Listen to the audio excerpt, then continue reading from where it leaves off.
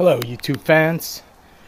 I'll give a 2 thumbs up. Finally got my shipment. I ordered it from Newegg on promo they had on a brand new phone, which I'm primarily going to use the great camera that it has.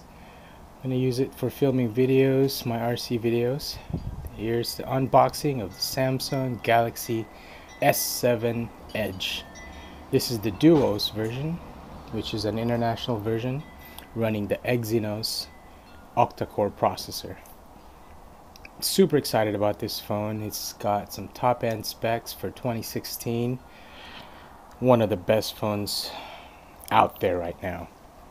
So it runs 4G LTE. It's got 4 gigabytes of RAM, and this is the dual SIM version, which is the international one. You can run 2 separate SIMs.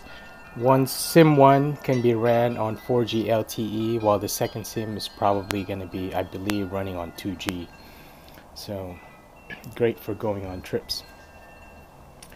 So be careful if you're using some sharp objects to cut off some tape. As always, safety first.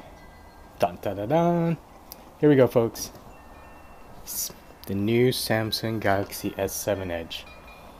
Such an awesome phone, super sleek. Look at how thin this is. Prior to this phone, I've been using the OnePlus 2, which has been a great phone. Both 5.5 inch. Even though both phones are 5.5 inch, this new, because of the edge screen on the Samsung Galaxy, it's physically smaller in size than the OnePlus 2, because the edges bend and fold down over the edges. And because of that also, it physically is easier to hold, especially for using one-handed operation. This is about the limit on this phone. It does feel better in the hand with the better edges on this compared to the S6 Edge. So great changes by Samsung here. So inside here is like a quick guide. On top here, on top of the phone, we've got the SIM tray. On the left side are the volume buttons. Right side we've got the power buttons.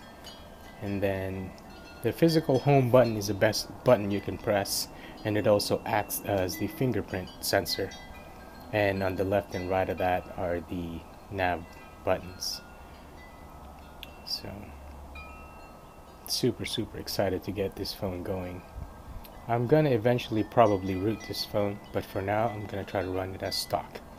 So it comes with this pamphlet, which I thought I was kind of super excited. On the left side of that pamphlet, the concierge is talking about an additional warranty you can get, which covers damage and up to even a replacement if they cannot fix. But when I started going online, it looks like it wouldn't work if you're in the United States. So kind of bummed about that. But going on, accessories that it comes with, since it's the international version, it came with a glad that it came with a US adapter. The power charger that it comes with have the 2 round prongs, which is typically not used in the United States, but it comes with a little black piece which adapts for the US plugs. So super awesome. This charger is also capable of doing quick charge, so it'll charge your phone a little faster.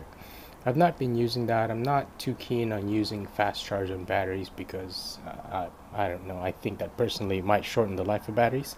Over there it comes with the OTG cable, on the go cable, so you can attach different accessories to your phone, and also attaching external devices, SD cards to transfer. And in the small case we've got nice headphones, pretty decent ones from what I hear and I've seen on these Samsung ones. I've used several Samsung Galaxies over the years. I've had the very first Galaxy that's come out, Galaxy S actually. I've had Galaxy S, Galaxy S2, 3, and 4. I skipped the 5, which I really wanted because of the waterproof, but the timing just never came around to being in the right place.